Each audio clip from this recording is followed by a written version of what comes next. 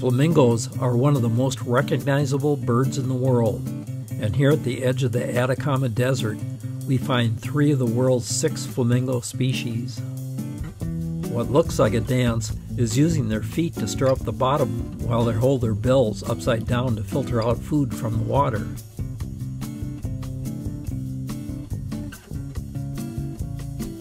The Andean flamingo is one of the rarest and most threatened of all flamingo species, and estimates show there may be only 30,000 of these birds left in the wild. Its close, rare relative, the James or Puna, was thought to have been extinct and was rediscovered in the mid-1950s. The population today is estimated at slightly over 100,000. The third species is the Chilean, with a population of over 300,000. They are more widely distributed across South America than the other 2 species. We are at the National Flamingo Reserve at the edge of the Atacama Desert. This desert occupies the northern third of Chile, a high, dry plateau. We got an appreciation for how this region was formed when we traveled through the Purmamarca area on our way to the Atacama. Purmamarca is a picturesque small town at the base of the Hill of 7 Colors.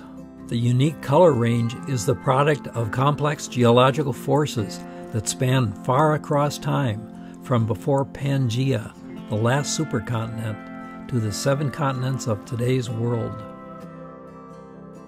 The 7 colors indicate the composition and the time each layer formed over the last 600 million years.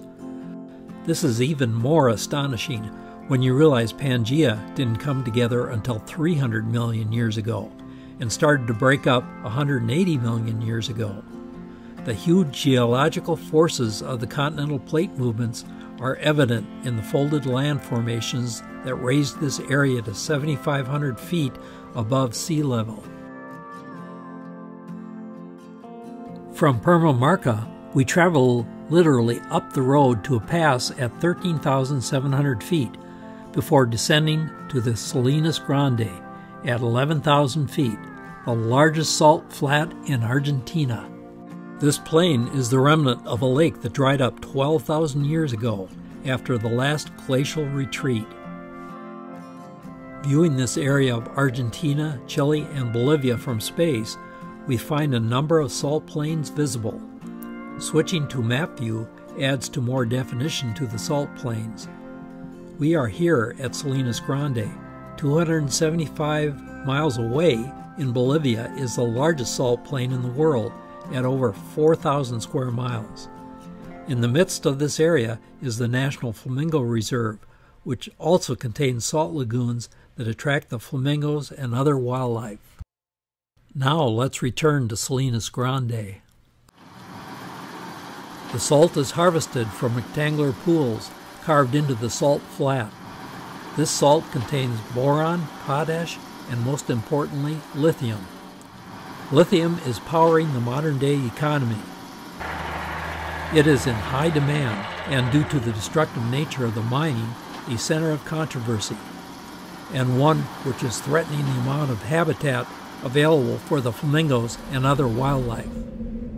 The Atacama really underscores the definition of desert, as it is one of the driest places on Earth.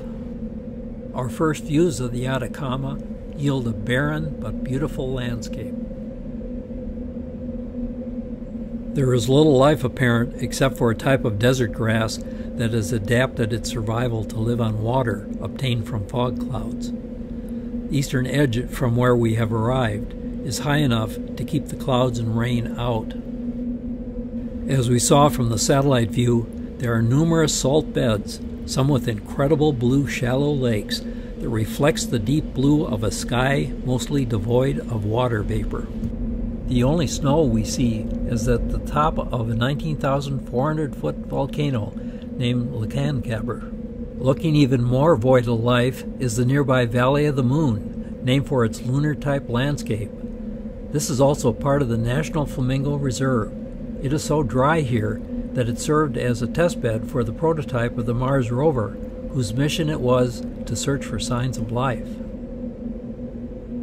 This amphitheater was formed by the horizontal accumulations of thin layers of sand, clay, and salt, and then subsequently destroyed over time by movements in the Earth's crust. Wind is another natural factor shaping this area, which is easier to see from the rim above this area.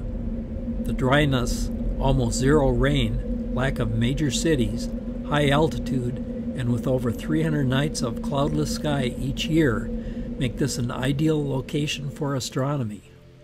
The Atacama is home to some of the biggest and most powerful telescopes on Earth, and from the rim of Moon Valley we can see ALMA. ALMA is the world's most powerful radio telescope and the largest astronomical project ever conceived. Because of the expanding universe, much of the information from the visible and infrared is shifted to the millimeter and submillimeter wavelengths, and ALMA is man's window to this part of the universe. The general public has access to the Operations Support Facility, which is at 9,500 feet. Here, our English-speaking guide tells us about the array field of 66 individual antenna dishes located on a higher plateau at over 16,000 feet, where there is little atmosphere or weather problems to interfere. A typical dish is 40 feet in diameter, and with the amount attached, weighs 100 tons.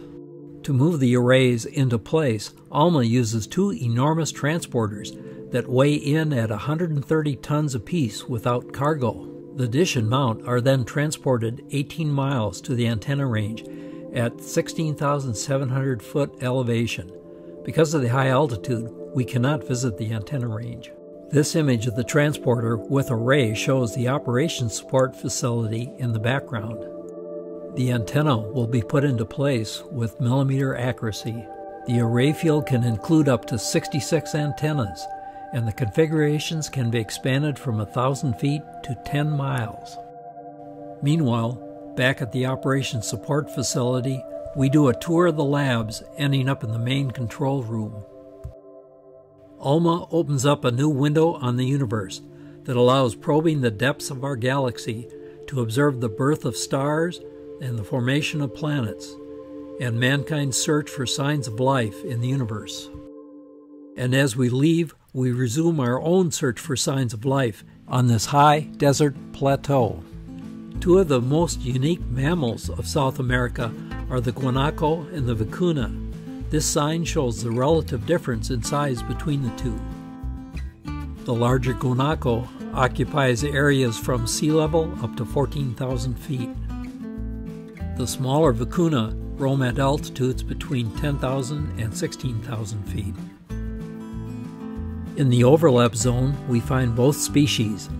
Vicuna are grazing just below the road, and nearby is a small herd of guanaco. Both species are members of the biological family Camelidae, which includes the 1- and 2-humped camels of Asia, Africa, and the Middle East. This family evolved from a common ancestor in North America 45 million years ago, about the same time period the flamingos date back to. This family also includes two domestic versions, the llama, which is shown here, and the alpaca. And then there is the very rare bipedal llama. The vacacia looks like a rabbit, but it is in the rodent family. This similarity is an example of convergent evolution, when different organisms independently evolve similar traits. Its habitat is in the rocky areas at altitudes from 2,500 to 17,000 feet, where it tries to escape from the culpio fox. The culpio fox is an opportunistic predator that feeds on a wide variety of prey and shows a high degree of adaptability to different habitats, from the high deserts to temperate rainforests. Turning to birds, we find a barred sandpiper in the same lagoon with the flamingos. The long wings actually cover the tail and enable one of the longer bird migrations of up to 9,000 miles. This bird nests in the high Arctic tundra and winters as far south as the tip of South America, preferring drying lakes up to 15,000 feet in elevation. The giant coot builds large nests out of aquatic vegetation. It is so large that it is too heavy to fly. It tips the scales at around 5 pounds. Compare that to our American coot at 1.5 pounds. This is the only coot with red legs, and these feet are their primary weapons for fighting for their territory. This is also a good place to find the scarce Andean goose. A number of research papers have revealed that this goose has developed a mutation in its hemoglobin, which stores more oxygen and allows them to fly very high and live high in the Andes at altitudes between 10,000 to 20,000 feet. Next are two species that are also high-altitude specialists and are also listed as scarce or not often seen: the Puna teal and the Andean crested duck. Gulls are often called seagulls, which doesn't apply at all to the Andean gull. This gull inhabits the high plateau region far away from the sea. The most common birdsong we hear in this region comes from the rufous-collared sparrow, which has been studied for its diverse vocalizations. And of course, we also find here the most widely distributed bird in the world, the house sparrow. The Atacama is the driest desert on Earth, other than in polar regions. Yet life has adapted and can thrive unless man intervenes with his quest for resources. Fortunately for these flamingos and other adaptable life forms, nature reserves have been set aside, and controls are being imposed on mining and development, which should help limit the destruction of these habitats. Hopefully, the quest for understanding mankind's place in the universe, as represented by ALMA, will also take us past the lithium age to technologies that will have less impact on this environment and allow these animals to continue to flourish into the future.